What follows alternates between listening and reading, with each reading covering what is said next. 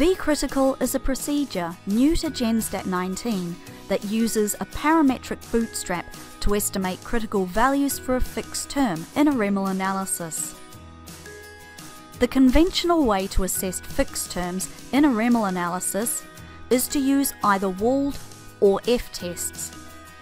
However, the walled test generates significant results too frequently, and whilst the f-test is more reliable, the denominated degrees of freedom needs to be estimated, and this is not always possible.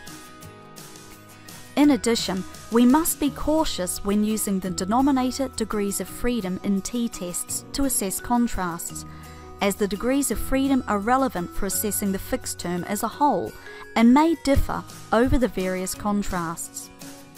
VCRITICAL provides us with an alternative method for assessing fixed terms and contrasts. Let's have a look at the VCRITICAL help documentation.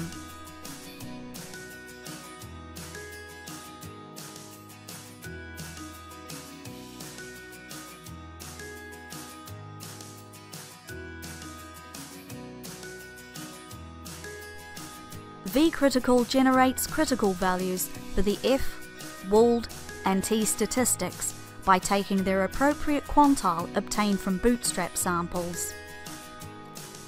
These critical values can be used to assess the significance of fixed terms.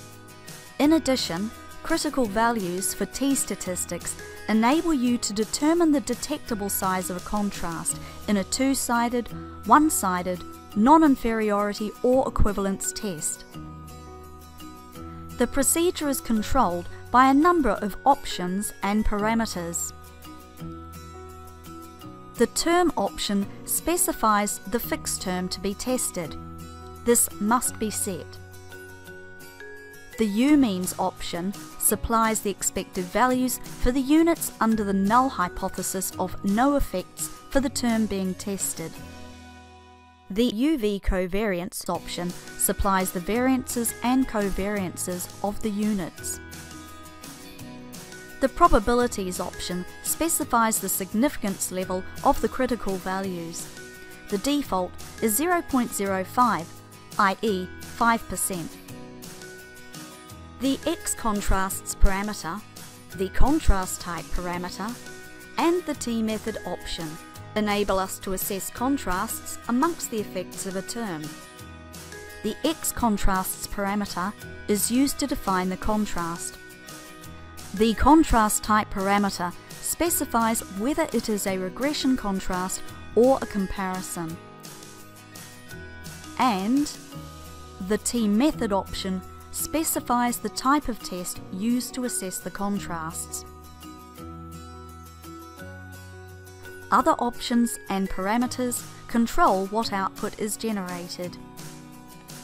The bootstrap sampling, the REML analyses, and results that are saved.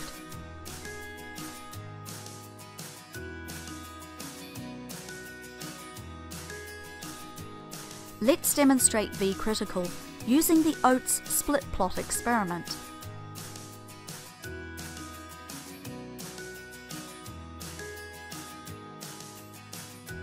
I'll also open a new text window. The initial model contains fixed terms for variety, nitrogen, and the variety by nitrogen interaction.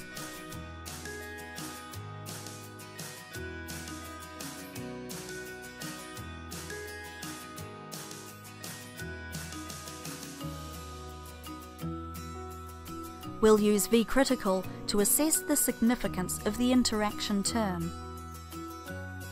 To do this, we must first obtain the expected values, i.e. fitted values, under the null model with no interaction. This null model is defined using the vComponent directive in the usual way. We'll store the expected values in a variable named fit using the fitted values parameter of REML directive.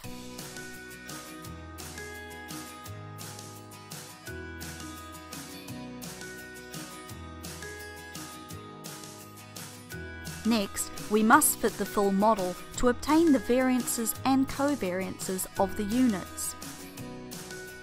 Using VKeep, we'll save the unit-by-unit variance-covariance matrix in V.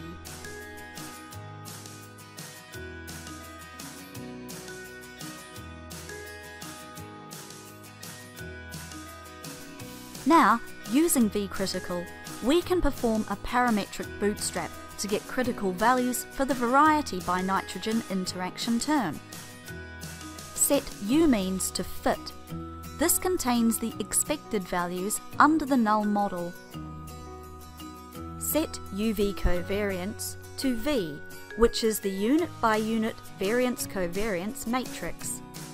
Set term to the fixed term we want to assess, variety.nitrogen.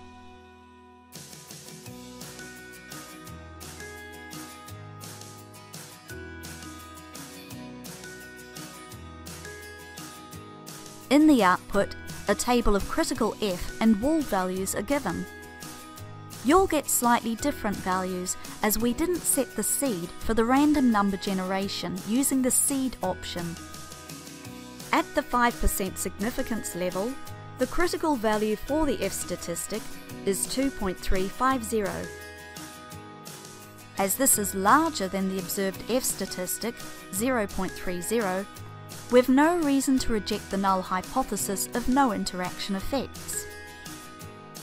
In other words, VCRITICAL provides guidance that it is appropriate to simplify the fixed model by omitting the interaction term. Similarly, the observed wall statistic, 1.82, is smaller than the critical value, again providing evidence that we can drop the interaction term from our fixed model.